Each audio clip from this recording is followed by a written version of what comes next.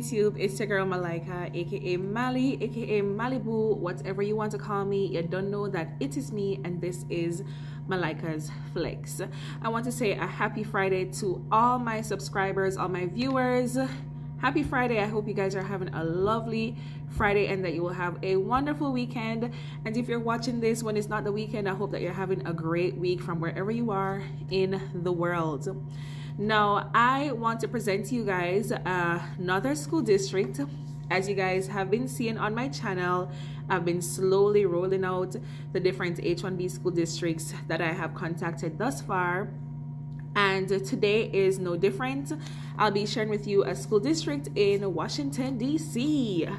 As the thumbnail would have suggested already, you are not required to have any form of teaching experience to teach with this school district. I think I'm going to read to you verbatim what they said in the email. So let's get into it. So they started out by saying, "Hello, Malika. Thank you for your interest in DC Public Schools. DCPS sponsors H1B visas for foreign teachers once they are selected for hire by individual schools." So there you go. They do sponsor the H1B visa. Now, if you're a new person, new subscriber, new viewer to my channel, the H1B visa is a dual intent visa that could possibly lead to a green card if that is your aim. Now it says, "We invite you to complete our centralized teacher application process using this link," and I'm gonna put the link below on the screen so you guys can type that out. I've stopped putting link in my description box, and I have a reason for it. So you can go to that link if you want to start the application process. But I would suggest that you hang tight in this video so that I can fully finish reading the email, because she gave very pertinent information that you will need for the application process. So it says that when you are applying, please select US as your country of residence. So you guys, if you've been going through the applications over the past few weeks, you know that most of these school districts, you can go ahead and put your home country and whatnot. But for this application, and I want you guys to listen to me carefully, because I don't want you to say, "How come you told me that I could put my home country?" For this application, for your country of residence, you're going to select the US, the United States, all right? Then it says, "And enter a random 9-digit number." Usually the 9-digit number that we would say to enter are 9 zeros or 9 ones, but they're saying to enter a random combination of numbers. So if you want to put 1, 2, 3, 4, 5, 6, 7, 8, 9, or 3, 4, 5, 7, 9, 10, whatever you want to put, make sure that it's a random 9-digit number that you can easily remember. What I say? That you can easily remember, or write it down for future reference. Write it down, guys. So don't just put in the number and continue, zooming through the application.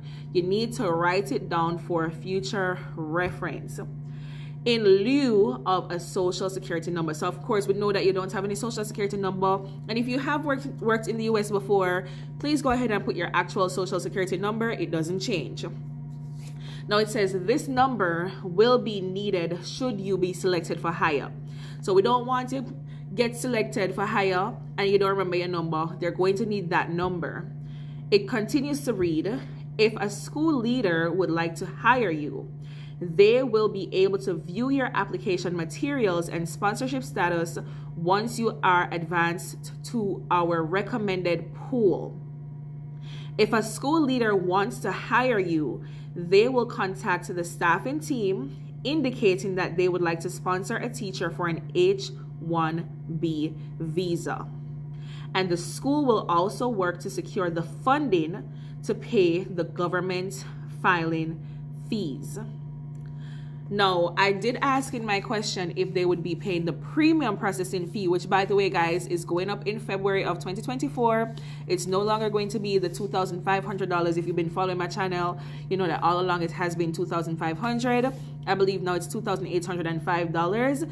So it went up $305. I'm so sorry. It is what it is. That is now the fee for premium processing.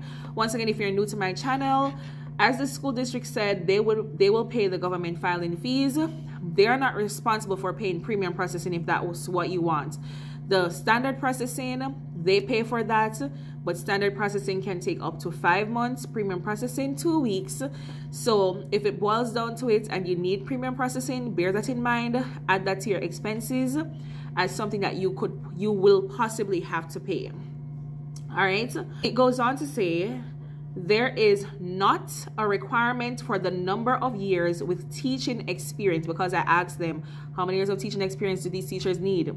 There is not a requirement for the number of years with teaching experience for all of our applicants. So that means that if you are in India, if you are somewhere in Africa, if you are somewhere in the Middle East, wherever you are in the world, in the Caribbean, if you are a United States citizen, they are not discriminating. The rule goes for everybody.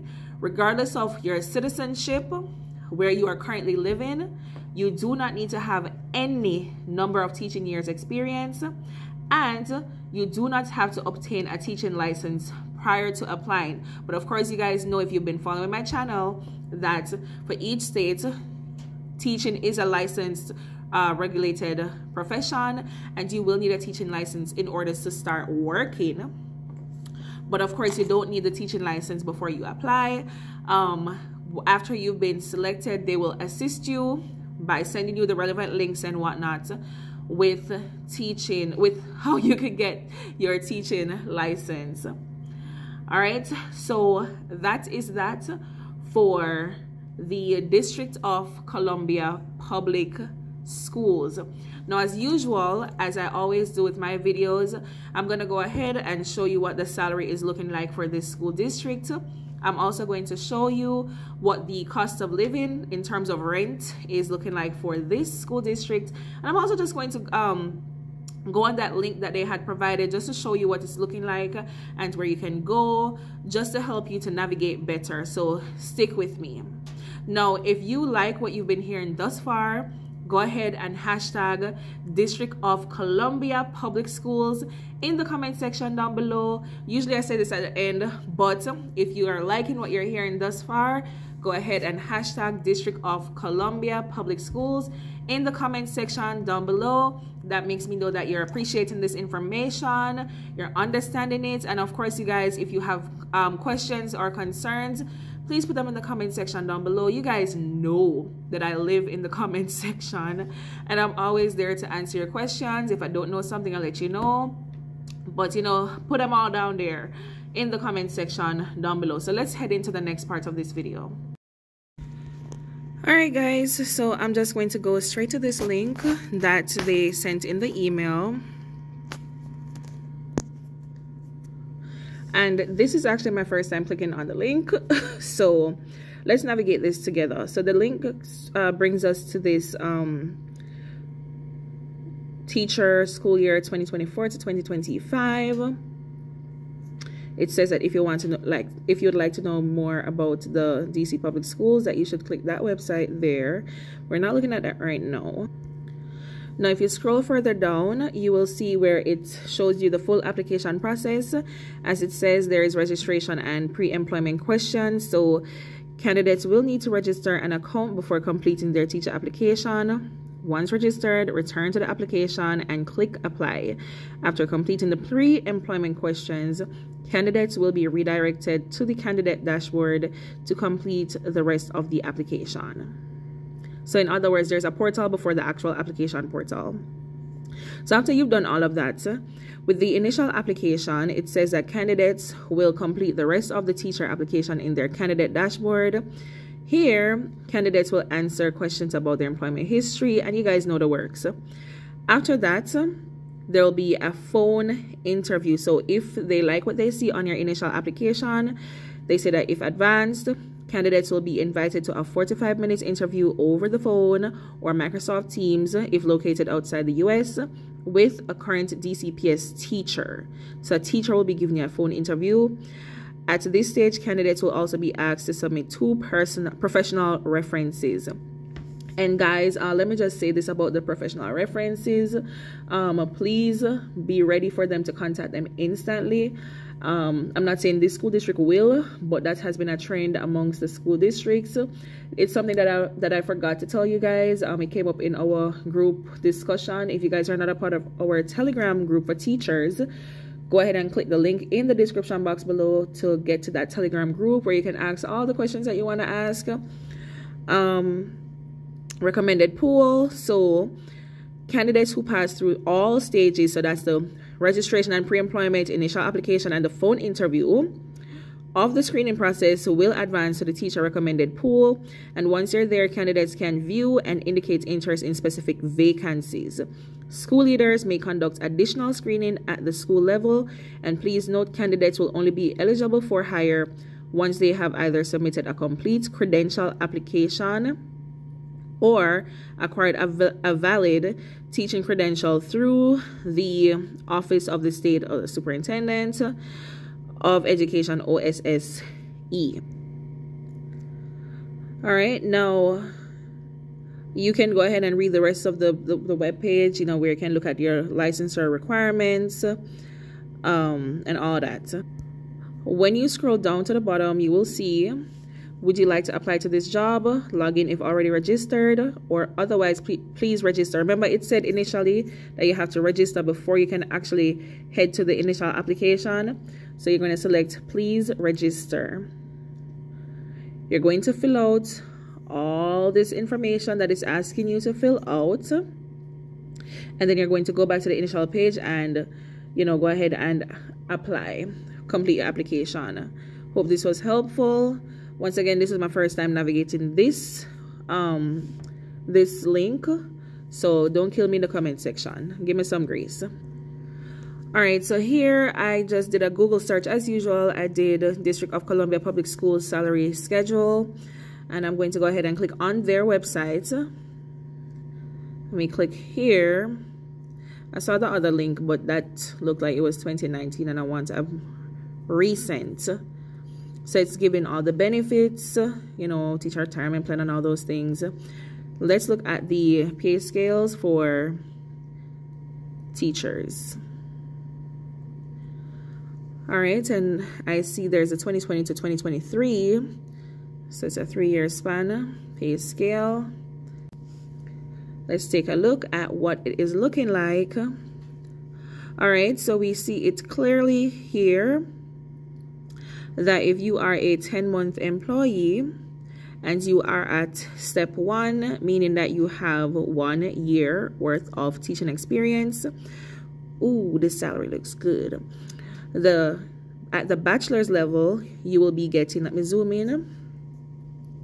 At the bachelor's level, you will be getting $57,000, and guys, this is all after tax, before tax. Sorry, before tax.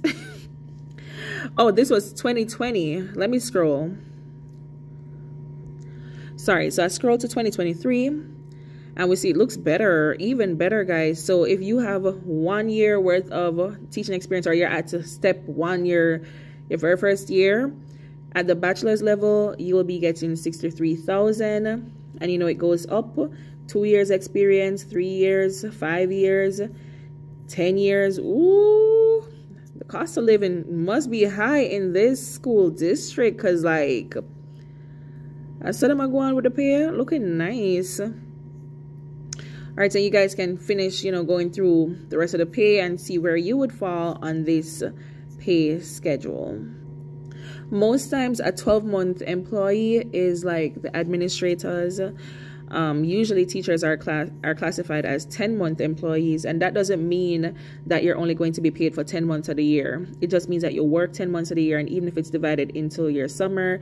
If anybody knows anything about this school district, I didn't ask about this, but if you're listening right now and you guys know something about this school district, because I know some school districts will only pay you for 10 months. Some school districts will pay you for 12 months, as in they divide your 10 months pay into 12. That sounds wrong. But you guys know what I'm trying to say. They split it up into 12 months instead of just giving you a pay for 10 months. Like currently in my school district, I'm a 10-month employee, but I get paid for the summer as well. And that would incorporate what I would have already worked for during the school year before. So yeah, if you guys know how this school district works, anybody who's listening, if you know, let us know if they pay for the summer or if it's just for the 10 months and then you have to find a way during the summer. If not, that's something that you guys can do as homework. You can try to figure that out. You know, do a little Google search. That's all I do, you know, guys. I do my Google search. Well, that's not all I do, because, you know, as you guys see, I do contact the school district and so forth. Maybe that's a question that I could definitely add to whenever I'm asking questions to the school district, just so I could let you guys know, because that's very important to know. On to the living situation. So once again, I'm doing a regular Google search, District of Columbia, apartments for rent. And of course, like I always tell you guys, sometimes it's not just apartments. Sometimes it's houses that they really do in this area, in some areas. But let's see, I'm not seeing my regular website that I like to use. But let me select on realtor.com and see what they have to show us. All right, so I knew that the rent was going to be on the high side based on the salary. So we are seeing $1,800, and this is for a 2-bedroom with 1 bathroom to $2,700. Yo, that's a lot of money. $1,900. Yo, this is a lot of money for rent. $1,600. And I like to look at the higher number actually. I really like to look at the higher number because I'm like, you know, worst case scenario, this is what it is. So you guys are seeing what the rent is looking like. And of course, there are different websites you can use. But, you know, usually they have the same apartments advertising. Thank you guys so much for watching. I appreciate you guys for tuning in week after week, day after day. I really do appreciate it. Once again, as I said earlier on, if you appreciate what was said in this video, go ahead and hashtag District of Columbia Public Schools in the comment section down below. You know, it's your girl Malika, aka Mali, aka Malibu, whatever you want to call me. You don't know that it's me saying bye.